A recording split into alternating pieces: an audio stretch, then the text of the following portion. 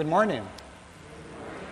Welcome to God's house for our worship of the triune God. We call today in the church year, in the season of end times, the Sunday of Last Judgment. Our thoughts turn to that last day when Christ will appear in glory and judge all people. By the grace of God, we know our judgment, not guilty of sin, because Christ died for us. We are comforted in that fact this morning and also encouraged to use our gifts as we wait for Jesus to come again. We will follow the order of service of the Word, page 38 in the front of our hymn book. Just one note, one concerned member noticed that somebody left their lights on, a silver Buick LeSabre. If that's your car, maybe you want to go and check it out before we get into worship this morning. We will open with the first hymn, number 230, Lord Jesus Christ, be present now.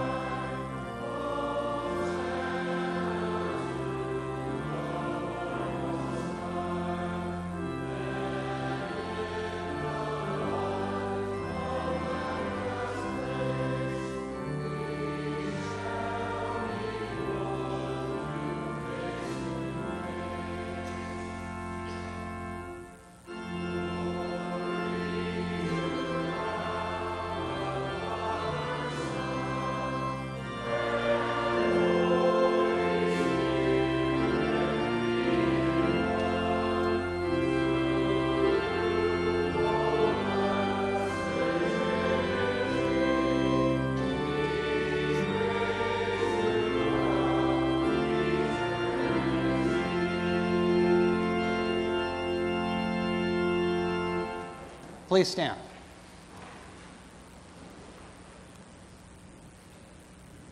The grace of our Lord Jesus Christ and the love of God and the fellowship of the Holy Spirit be with you.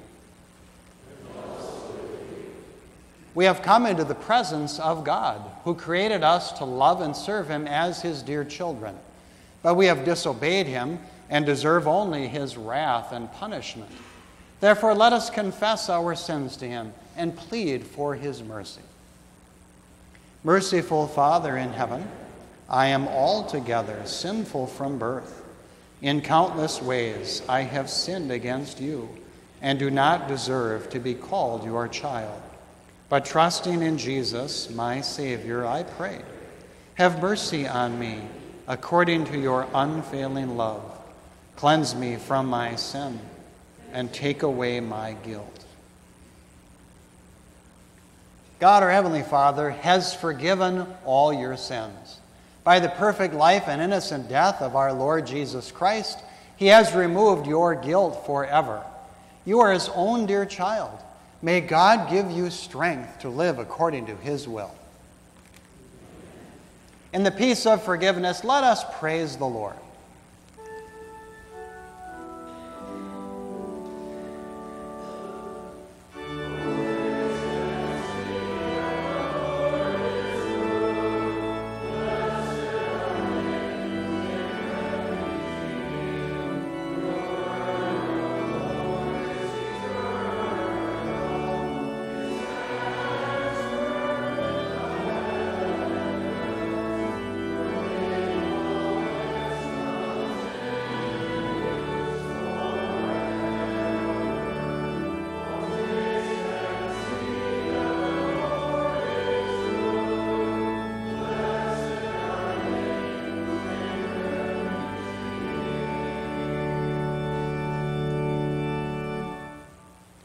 Let us pray. Lord God Almighty, so rule and govern our hearts and minds by your Holy Spirit, that we may always look forward to the end of this present evil age and to the day of your righteous judgment. Keep us steadfast in true and living faith, and present us at last holy and blameless before you. Through your Son, Jesus Christ, our Lord, who lives and reigns with you and the Holy Spirit, one God, now and forever.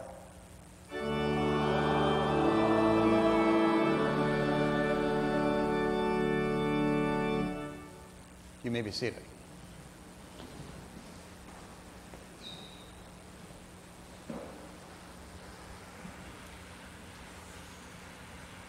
The first lesson from God's Word for our consideration today takes us to the Old Testament ministry of Jeremiah the prophet, an occasion when Jeremiah had to speak about God's upcoming judgment to his fellow people of Israel who were impenitent, who were hardened in their sin. The judgment that he spoke is one that we should take to heart too, because if we would lose our faith, at the end we would only face the Lord's righteous judgment. Early in the reign of Jehoiakim, son of Josiah, king of Judah, this word came from the Lord. This is what the Lord says. Stand in the courtyard of the Lord's house and speak to all the people of the towns of Judah who come to worship in the house of the Lord. Tell them everything I command you. Do not omit a word. Perhaps they will listen and each will turn from his evil way. Then I will relent and not bring on them the disaster I was planning because of the evil they have done. Say to them, this is what the Lord says. If you do not listen to me and follow my law, which I have set before you, and if you do not listen to the words of my servants the prophets, whom I have sent to you again and again, though you have not listened, then I will make this house like Shiloh, and this city an object of cursing among all the nations of the earth. This is the word of the Lord. Together we sing the Psalm of the day, Psalm 90, written by Moses. It is a reflection on the shortness of life and our need to always be ready for the second coming of Jesus and the final judgment. It is printed out on page 99. We'll sing the psalm in unison.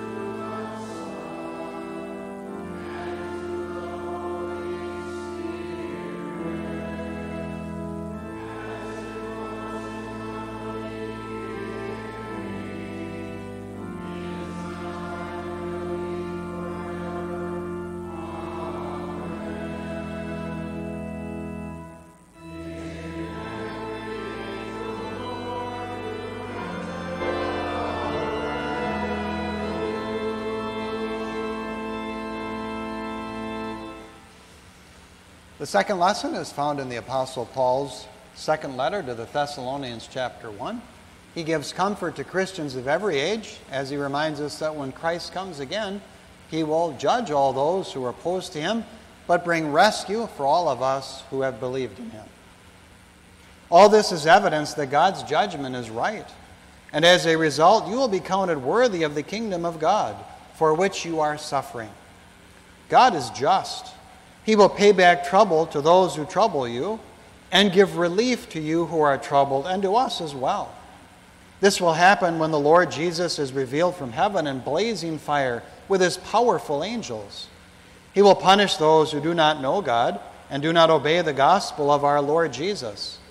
They will be punished with everlasting destruction and shut out from the presence of the Lord and from the majesty of his power. On the day he comes to be glorified in his holy people and to be marveled at among all those who have believed. This includes you, because you believed our testimony to you. This is the word of the Lord. We sing the verse of the day.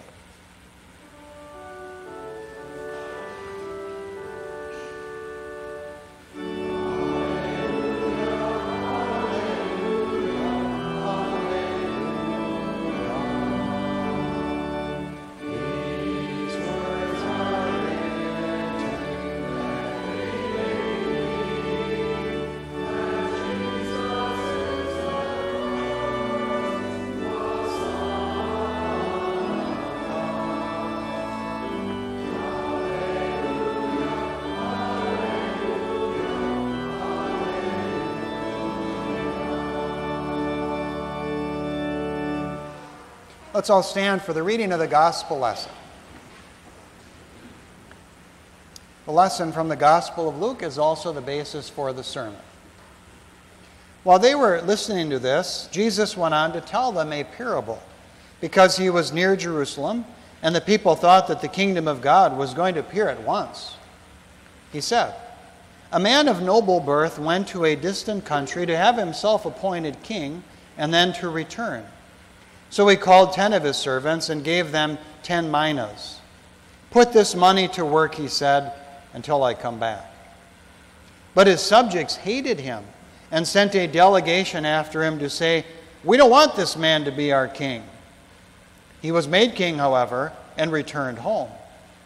Then he sent for the servants to whom he had given the money in order to find out what they had gained with it. The first one came and said, 'Sir, your mina has earned 10 more.' 'Well done, my good servant,' his master replied. 'Because you have been trustworthy in a very small matter, take charge of 10 cities.' The second came and said, 'Sir, your mina has earned 5 more.' His master answered, 'You take charge of 5 cities.' Then another servant came and said, 'Sir, here is your mina. I have kept it laid away in a piece of cloth. I was afraid of you because you are a hard man. You take out what you did not put in and reap what you did not sow.' His master replied, 'I will judge you by your own words, you wicked servant. You knew, did you, that I am a hard man, taking out what I did not put in and reaping what I did not sow? Why then didn't you put my money on deposit so that when I came back, I could have collected it with interest?' Then he said to those standing by, 'Take his mina away from him and give it to the one who has 10 minas. 'Sir,' they said, 'he already has 10. He replied, 'I tell you that to everyone who has, more will be given. But as for the one who has nothing, even what he has will be taken away.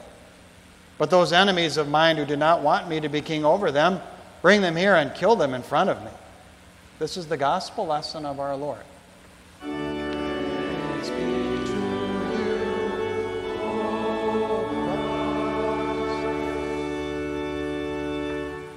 You may be seated, children. You're invited to come up to the front for the children's message.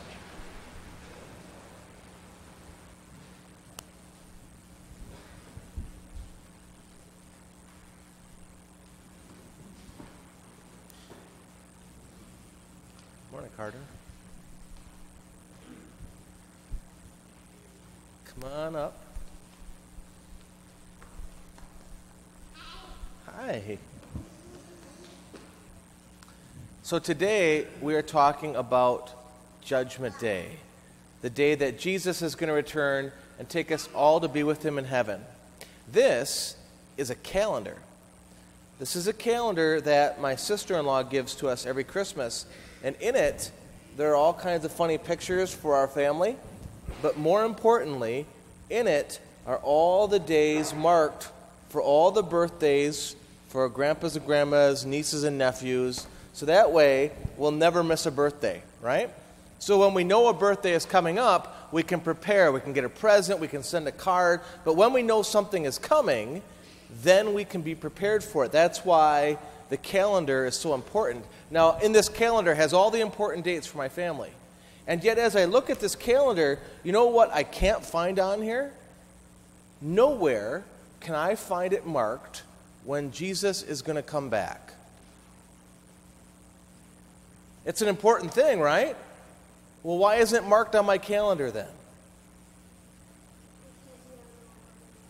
Because we don't know when he's going to come. Jesus has just told us he is coming back. Well, the important thing of knowing when something is coming is to prepare for it. So if we don't know when Jesus is coming, how will we be prepared? How should we be prepared? The Bible tells us we should be prepared every day. And here's how we prepare for Jesus coming. We confess our sins. We believe that Jesus died to take away all of our sins. And we stay connected to his word. We keep hearing about Jesus' love for us. We keep believing it. And that way when Jesus returns, even though we don't know when, he will find us ready and prepared. And then he'll take us to be with him in heaven. Let's pray and ask Jesus to help us be prepared for when he comes. We pray. Lord Jesus, we thank you for taking away our many sins. You are a good and merciful Savior. Lord, we know that you will come again one day, and so we ask you to help us be prepared, to always be believing and trusting in you and hearing your word until that day when you take us to be with you in heaven. In your name we pray. Amen.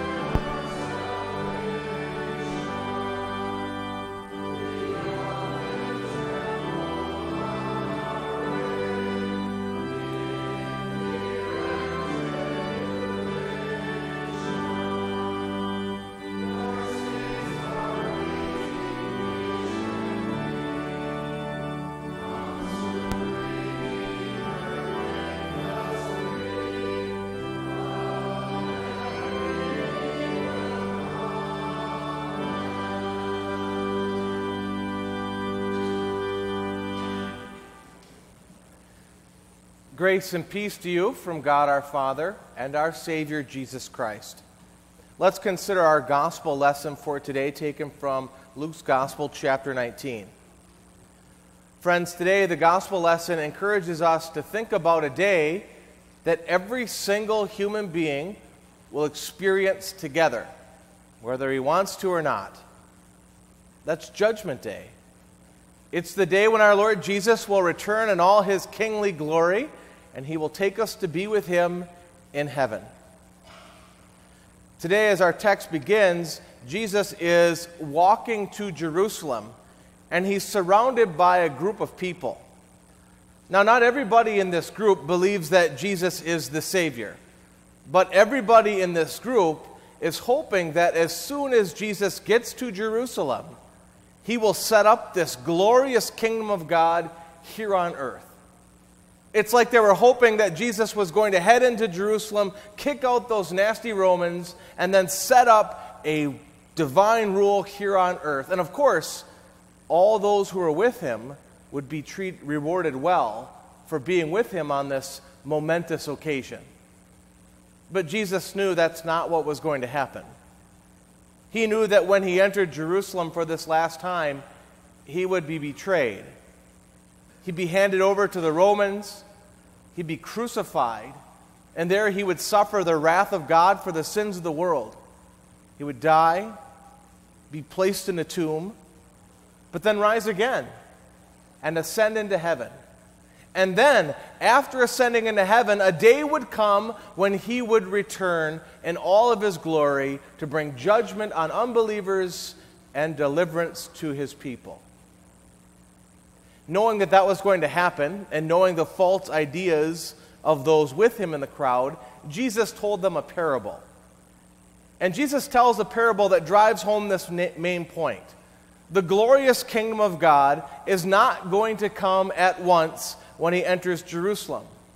Instead, believers are not to wait around, waiting for a life of luxury and ease. They are to be serving Jesus faithfully until he comes again. And what this parable teaches you and me today is that until Jesus returns, we are to be busy using what the King gave us, both for ourselves and for others. The parable that Jesus tells begins, "A man of noble birth went to a distant country to have himself appointed king and then to return."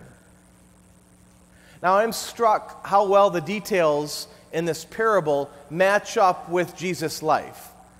And that's not always the case in parables. Usually in a parable, there's one main point of comparison. And all the other details we shouldn't push too hard because they may or may not work.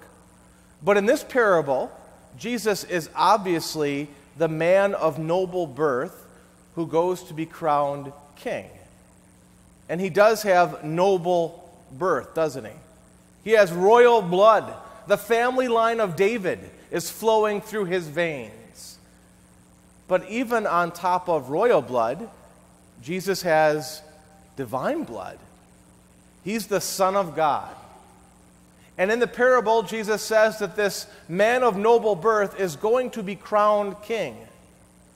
Now, it would be understandable if some people in that crowd, wanting the kingdom of God to appear at once, were to misunderstand that detail. It would be easy for them to think that Jesus came down from heaven to be crowned as king here on earth. But the opposite is actually true. Even though Jesus is always our divine king, when he came down from heaven, he took off his crown. He did not make use of all his kingly rights and authority. Instead, he became like a servant. And of course, he did that to save you and me. And so the scriptures tell us that after Jesus suffered the agony of the cross, died, and then rose again, it was then a time for him to ascend into heaven, to pick up that crown and wear it once again as king over all. And the Apostle Paul talks about Jesus going to be crowned as he ascends in his letter to the Ephesians. Listen to how Paul describes it in Ephesians chapter 1. He writes, God raised him, that's Christ, from the dead and seated him at his right hand in the heavenly realms, far above all rule and authority, power and dominion, and every title that can be given, not only in the present age, but also in the one to come. And God placed all things under his feet and appointed him to be head over everything for the church, which is his body, the fullness of him who fills everything in every way. So Scripture tells us that Jesus is now king over everything for us, the church. But there are people who still to this day do not recognize or accept the kingship of Jesus. And Jesus knew that was going to be the case. He even mentions it in our parable for today. Did you catch it? He mentions it with this one little verse. He said, "But his subjects hated him and sent a delegation after him to say, 'We don't want this man to be our king.'" But before that happened, the man who was going to be crowned king called his servants to himself. And the parable says, he called his 10 servants and gave them 10 minas. "Put this money to work," he said, "until I come back." The king gave to each one of his servants a mina. A mina is about 3 months' worth of work. So it's a significant amount of money. And he tells them, "Now I give you this money, do something with it. Put it to work for me." Dear friends, servants of the one who has been crowned king and will one day return, what is the mina that the Lord has given to you? What is that mina that the Lord has given to you? I'd like you to think for a minute about all the different gifts and abilities God has given to you. He's probably given you more than one. In our stewardship meetings in October, we asked you to think about your gifts and abilities and think about how you might use them in service to Jesus. How are you doing with that, by the way? God has given to his believers many different and varied gifts. No two are the same. And yet here's an interesting detail in this parable. When the king calls forward his servants, he gives to each servant the same thing, 1 mina. And it's that detail that has led many commentators to say that this mina that the king gives out is really the gospel. The mina is the gospel, the good news of Jesus found in word and sacrament. That is the one thing that every believer has. That is the one thing that every believer knows. That is the one thing that every believer has been asked to use continuously and faithfully until Jesus returns, both for himself and for others. Because Jesus has commissioned us, saying, "Go and make disciples of all nations, baptizing them in the name of the Father and of the Son and of the Holy Spirit, and teaching them to obey everything I have commanded you." I'd like you then to give some thought to what that means then, that the mina is the gospel that we have been given. And what does it mean for us to put that gospel message to work? What's that look like in your life or in the life of others? Give some thought to that because we'll return to that thought. But as the parable continues, this man who went off and was crowned king comes back. And when he returns, he calls his servants to find out what they did with the money he gave them. And really, the servants can be divided into 2 groups. The first group is made up of those servants who were diligent and faithful in the use of the money that the king gave them. And they came back and they gave even more money back to the king. And the king rewarded them for their faithfulness. The other group is that man who was unfaithful and not diligent with what the king gave him. Instead, he hid it away in a piece of cloth. you ever wonder why the first group was so successful with the money the king gave them? Do you ever wonder why they did what they did? What was their motivation? I'm going to go out on a limb. It's not too far of a limb. I'm going to go out on a limb and say that the first group did what they did because they loved and trusted their king. And I'll say that because when you look at their actions, there is a stark contrast between the actions of those who were faithful with those of the one who despised the king. See, the scripture tells us that for that unfaithful servant, we know how he felt about the king. Because he said to the king, I was afraid of you because you are a hard man. You take out what you did not put in, and you reap what you did not sow. That servant cared nothing for his master. He did not respect his master's command to take that money and to put it to work. No, sure, he offered reasons why he didn't, but all of those things were just excuses. Excuses which illuminates the real problem. And that's that he despised his master. You're a hard man. He didn't believe that the master was kind, but rather cruel. He didn't think the master was fair, but he thought he was unjust. Really, there is no difference between how that servant felt about his master when you compare it to those citizens who went ahead of the king to say, we don't want this man to be our king. And when the king heard what this unfaithful servant had to say, he said to him, you wicked servant. Friends, there will be people who appear to be servants of Jesus, servants of the king.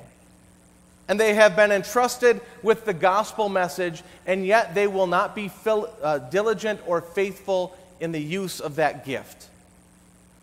Such a servant might say something like, I don't really study the Bible or read it. I don't know. I just don't have time, and I was confirmed once. Even though communion, the sacrament, is offered at the church at a regular basis, I don't know. I don't really need it. I don't find it benefits me at all. I've never told anyone about the good news of Jesus, but I don't think I really have to. After all, I know it. Those might be things that an unfaithful servant might think or say. And friends, the sad reality is we're right there with them. That if we're all honest about it with ourselves, we all at some point in our lives have failed to be perfectly diligent and faithful with the good news of Jesus that has been given to us. Either we didn't use it for ourselves or we didn't share it with others. And what we deserve to hear, what we deserve to have happen, is have Jesus return from heaven and say to us, you wicked servants. But let me tell you why you're not going to hear that. You won't hear that because you have a king who loves you. You have a king who's good and kind. You have a king who came down from heaven and took off his crown. Instead became a servant for us. And as a servant, this king used faithfully and diligently whatever God gave him in service to the Lord. And he earned a lot of credit. He had a lot of return for what he did with what God gave him. And yet he gives that to you and me so we can stand with it as we stand before the king. Or to use the imagery of the text, it's as if Jesus, before he calls us to stand before him, he finds the mina that we had laid away in that piece of cloth, and he puts 10 more in there for us. So that as we stand before him, we are seen as faithful servants. Because through faith in Christ, not only are all of our sins forgiven, gone in God's sight, but we are also credited with Christ's righteousness. So we are not wicked, lazy servants. Not anymore. Not in God's sight. Because Jesus has forgiven us. And not only that, Jesus has also sent us out again. He's continued to give us that gospel message, and he says, put it to work for yourself and for others. Hearing Jesus' words then, we make use of every opportunity we have to surround ourselves with that gospel message. Every time it's preached, we take advantage of that opportunity. Every time that there is a way to study the Scriptures privately or together, we take advantage of that opportunity. Every time we have an opportunity to bring our children to hear the Word of God, whether it's through children's sermons or Sunday school or our school, we take advantage of that opportunity. Every time we have the opportunity to lean over the fence and talk to our neighbor about God's love for us in Christ, we pray for boldness to take advantage of that opportunity. And why do we do it? We do it because we have faith, because we have love and trust for our King. We believe that our King is good and kind and gracious, and we want others to know about our King's love so that they too become his servants. And the reason why we want others to become servants of that King is because we're aware that one day the King will return. Jesus is coming back. And on that day, Jesus will say to every believer, "Well done, my good servants." And he'll reward us with heaven. He'll take us to be with him in heaven. And of course, the evidence of that faith is found in the diligent and faithful use of his word. But on that day, he'll also say to unbelievers, "You wicked servants, depart from me to the lake of fire prepared for the devil and his angels." And of course, the evidence for their unbelief is found in the neglect and the misuse of that gospel message. Thinking about that last day is certainly a sobering reality. And it reminds us that there is something that is most important for us to do right now. And that is to make use of what the King gave us. It is so important for us to continue to hear the good news that our sins are forgiven in Christ, to believe that for ourselves, and to share that good news with others. So may God graciously strengthen us so that we keep making use of what the King gave us until Jesus returns and we hear him welcome us into our eternal home saying, "Well done, my good servants." Amen. Please stand. Now may the peace of God, which transcends all understanding, keep your hearts and minds in Christ Jesus. Amen. We continue by confessing our Christian faith using the words of the Apostles' Creed. We confess, "I believe in God the Father Almighty, maker of heaven and earth. I believe in Jesus Christ, his only Son, our Lord, who was conceived by the Holy Spirit, born of the Virgin Mary, suffered under Pontius Pilate, was crucified, died, and was buried. He descended into hell. The third day he rose again from the dead. He ascended into heaven and is seated at the right hand of God the Father Almighty. From there he will come to judge the living and the dead. I believe in the Holy Spirit, the holy Christian church, the communion of saints, the forgiveness of sins, the resurrection of the body, and the life everlasting. Amen." You may be seated.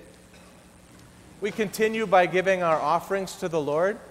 Also, please take a moment to fill out the friendship register and pass that down to the person next to you in the pew.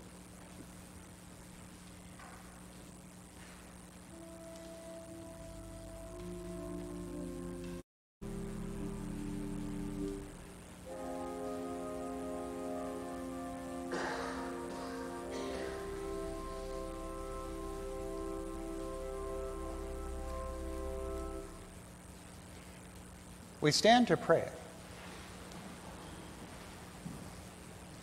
Lord, you love the cheerful giver who with open heart and hand blesses freely as a river that refreshes all the land.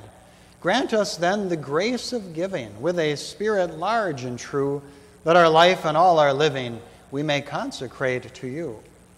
Blessed by you with gifts and graces, may we heed your Spirit's call, gladly in all times and places give to you who gives us all. You have bought us, now no longer can we claim to be our own. Ever free and ever stronger, we shall serve you, Lord, alone. Amen.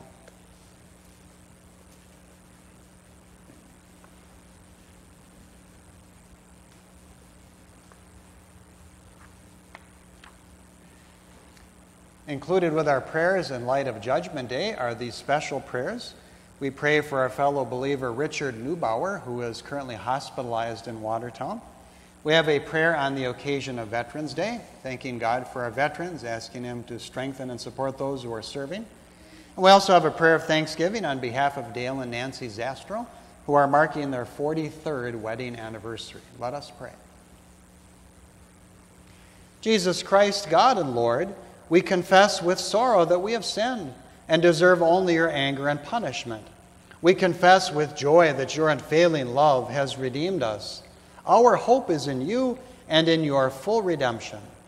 As the last judgment comes closer every day, fill us with certainty from the gospel that we are already judged not guilty through your merits and death.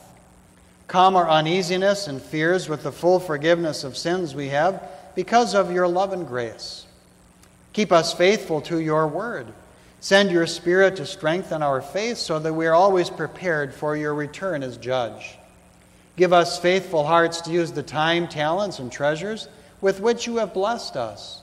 Fill us with joy as we use what you have given us to honor you and to serve our neighbor. Make us eager to share your word and cause many more to put their hope in you before the end comes. Compassionate Savior, watch over our fellow believer Richard Neubauer during his hospitalization. Provide wisdom to doctors and hospital staff as they care for him, and bring relief for his physical needs. According to your wisdom, improve Dick's health so that he might leave the hospital soon. Above all, preserve him in the Christian faith through your powerful gospel promises. Lord of the nations, as our nation marks Veterans Day, we thank you for the courage and dedication of so many in the armed services who have guarded and defended us, even to the point of losing their lives. We ask you to preserve our nation and to bless all who serve in the armed forces.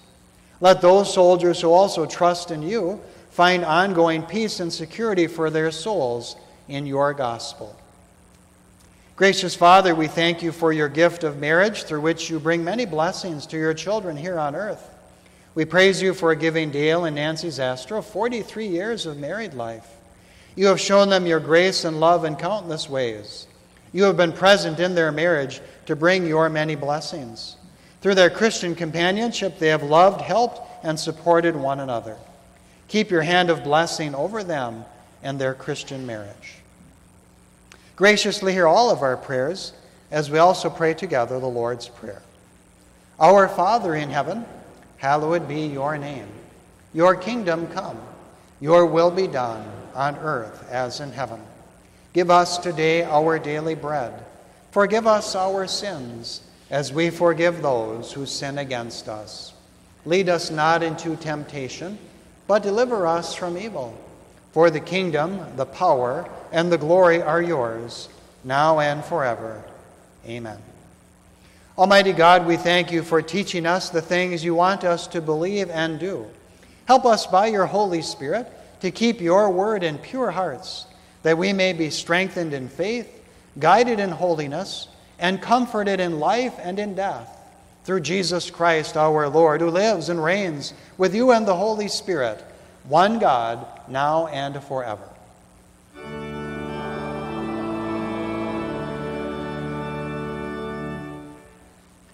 Brothers and sisters, go in peace, live in harmony with one another, serve the Lord with gladness. The Lord bless you and keep you. The Lord make his face shine on you and be gracious to you. The Lord look on you with favor and give you peace.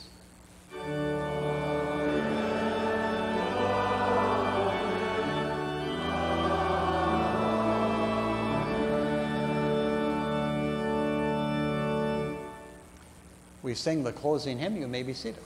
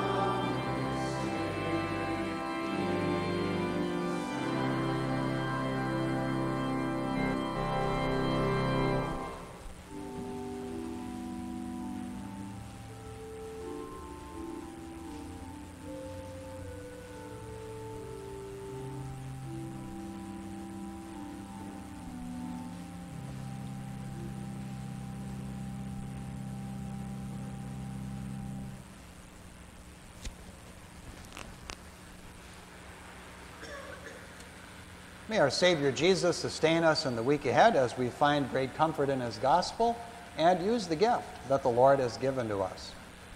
A special welcome to guests. We invite you, as always, to come again to hear God's word here in our sanctuary.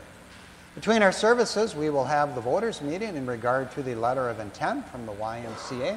Because of the voters' meeting, there will not be adult Bible class or teen Bible class. Next Sunday, those two classes will begin new topics. The adults will begin a study of prayer, and the teens a study of angels and demons.